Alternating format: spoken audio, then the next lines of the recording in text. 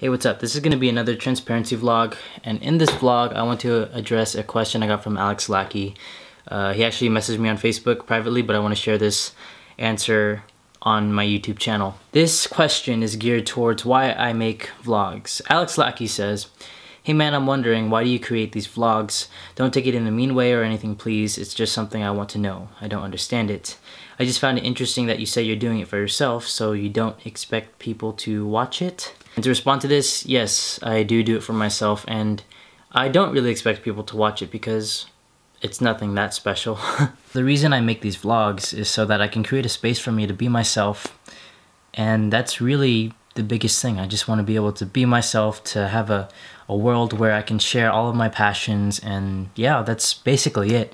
I don't really have intention to be a YouTube personality or to be famous or to have a lot of people follow me. Those things don't really, to put it bluntly, they don't really matter to me. I just love creating things, and I see YouTube as a platform where I could share things freely.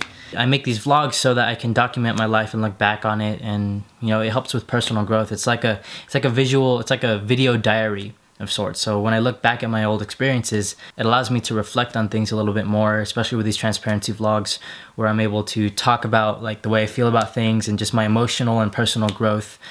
That's what it's meant for. It's really a place for me to grow, a place for me to reflect, and a place for me to share. And that's pretty much it. And the matter of if I have a big following or if people enjoy my videos, or it doesn't really matter to me. I just like making stuff. That's it for this one. I'm gonna take it a question at a time with these transparency vlogs, and they're also gonna be like Q&As. This is where I'm gonna have Q&As and all the talking stuff. But thank you for the question, Alex, and I will address more of them in upcoming videos. Thanks.